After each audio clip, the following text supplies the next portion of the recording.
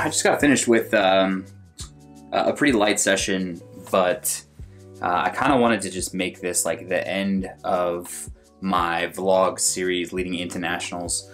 And here's why. I think I'm like close enough that I don't want to stress both worrying about content creation and filming and what my heavy lifts look like, and also worry about actually performing and what it takes to get under the barbell and do what I need to do. So like, I don't know, I'm trying to balance this point in between being someone who puts my training out there and also being someone who performs really well. And most of the time that's certainly really manageable, but I think close to competition I really want to flip a switch and make it more about myself and my own performance and putting my best foot forward and focusing on what I need and just kind of eliminating distractions wherever I can. So yeah, it's really just about that. Plus, the footage leading into competition really is just going to be some openers and a little bit of commentary and stuff like that. So I kind of want to just make this one a little bit longer and just chat a little bit. So this, just kind of, I don't know, summarize this prep. This was one of the best preps I've ever had. I think we did a really good job of balancing overall fatigue management up to this point. Even training specificity. Like I used to be squatting 3 days a week, and now we're squatting 2 days a week. We've been using lots of lower specificity work in the form of the leg press, the pit shark that you guys have seen.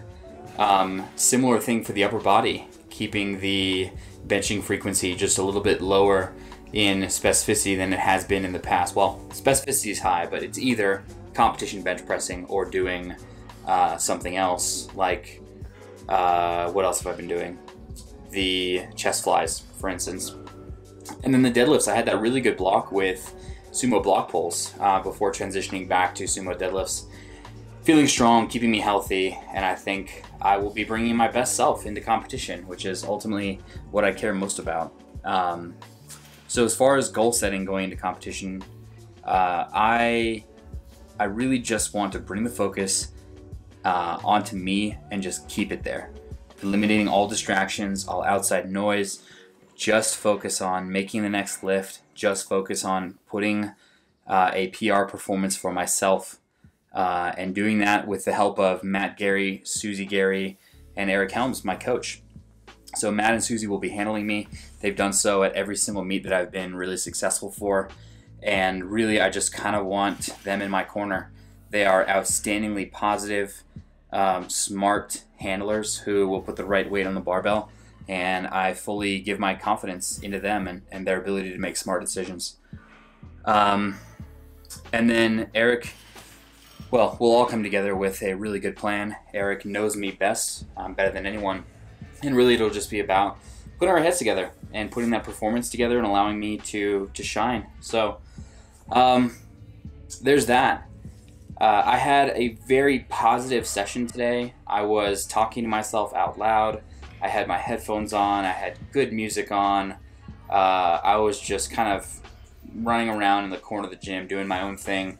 And that's such a good feeling. It's really such a good feeling to just own your training environment, to just live and, I don't know, breathe a little bit. And I just had these moments of like insane positivity and belief in myself, and it feels good when that happens, I hope that if you guys haven't experienced that you guys all get to experience that at some point in the near future. So yeah, I'm super optimistic about my own performance and the work that I've put in. I think my work and my preparation will show for itself, and yeah, I'm just excited to put it out there. I feel like I've earned the progress that I will be showing with small changes to technique, with small changes to nutritional adherence, with small changes to outlook, attitude. These things have been hard won, and I don't really talk about it a whole lot, but there's been a lot of work that goes in behind the scenes. I've worked with sports psychologists in the past. I've really dialed in nutrition at some points with the help of Renaissance periodization for a while, with the help of Eric Helms, and just kind of instilling some good dietary habits to live by. I've had to work on, stress management, basically managing expectations, and just learning what it takes for me to perform my best over time. So combination of all of that, I'm very excited. And I thank you guys for following through on this journey with me. This is the first vlog series that I've actually finished and put a cap on and closed. So that feels good too. And of course, right after competition, I'll start this back up again.